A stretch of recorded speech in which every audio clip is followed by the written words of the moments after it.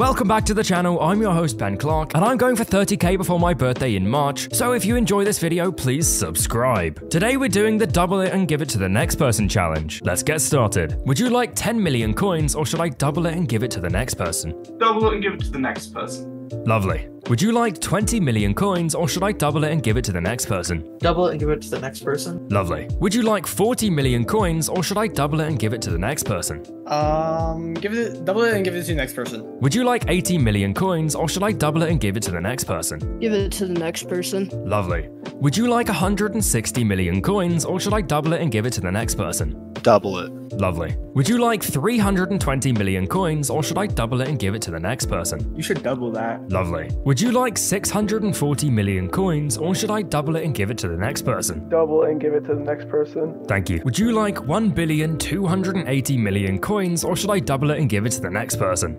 Double it. Lovely, thank you. Would you like 2,560 million coins, or should I double it and give it to the next person? Double it. Lovely. Fan 19, you are extremely poor. Would you like 5,120 million coins, or double it and give it to the next person? I'll take the coins.